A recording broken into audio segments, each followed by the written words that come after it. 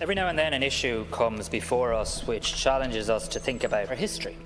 Whether it's the damp cold of the Magdalen laundries or the sundered silence of mother and baby homes being broken. All of these things are connected by the way we as a country have treated women, and particularly pregnant women.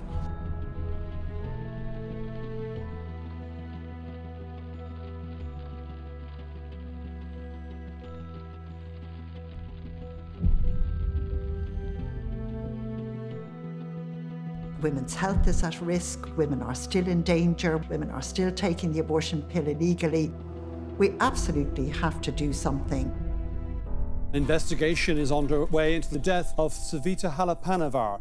This government needs to introduce emergency legislation to protect women's lives, and if they don't, we will bring this government down. Repeal me!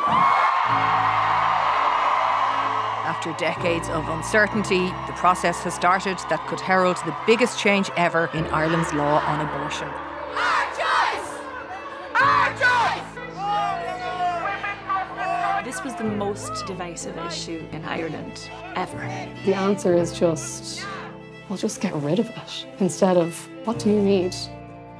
Suddenly, what's being proposed is a completely unrestricted liberal abortion regime. That's the shock factor. Not the church, not the state! It's murder! Can you not see it's murder? Prepare the egg! Prepare the egg! Whilst we're voting on reproductive health care and abortion rights, it's actually about the value that we're putting on women in Irish society, saying that we do value them, we do trust them. It's only women who are not trusted to make decisions about their own healthcare.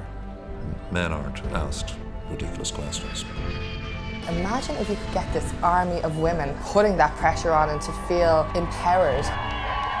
Just for 1 week to do it. We've waited 35 years and we're going to bring it home.